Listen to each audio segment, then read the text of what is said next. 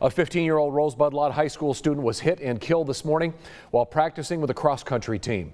This afternoon, we have learned that the team's head coach is now on administrative leave pending an investigation from Texas DPS.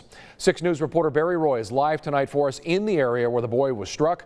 Barry, a very sad story here today on a Monday. Yeah, Chris, very, very sad day out here on a Monday. They're just about a week and a half out here at Rosebud-Lott ISD from starting classes. I kind of want to show you where they were running here on FM 431. Take a look at this road. This is the road that they were running on.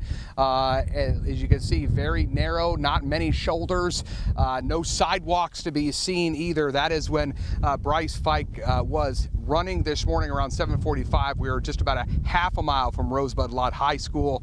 I was told by Superintendent Dr. Jim Rosebrock the district didn't want this stretch of road used anymore, but for a reason we don't know, the team was here when the accident occurred. Now, Rosebrock tells me that it's been an emotional day filled with heartache and grief.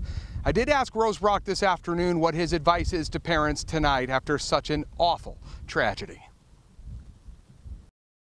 That's one of the toughest questions you could have asked me. Unless you've lost a child, you can't walk in their shoes. You can't say, I know how you feel, because there's no way anyone can know how a person feels that has lost a child.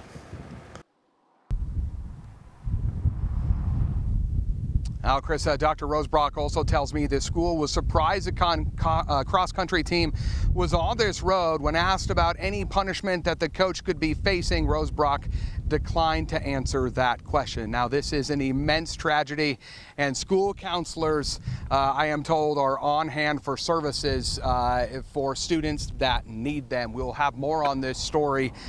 On this incredible tragedy that took the life of a 15-year-old boy. We'll have more on that tonight coming up at 6 o'clock and 10 o'clock. Reporting live in Rosebud-Lott, Barry Roy, 6 News. Yeah, Barry, it's the last thing you think about happening. School starting, optimism's up, and then a tragedy like this. It's really a sad day. Thank you, Barry.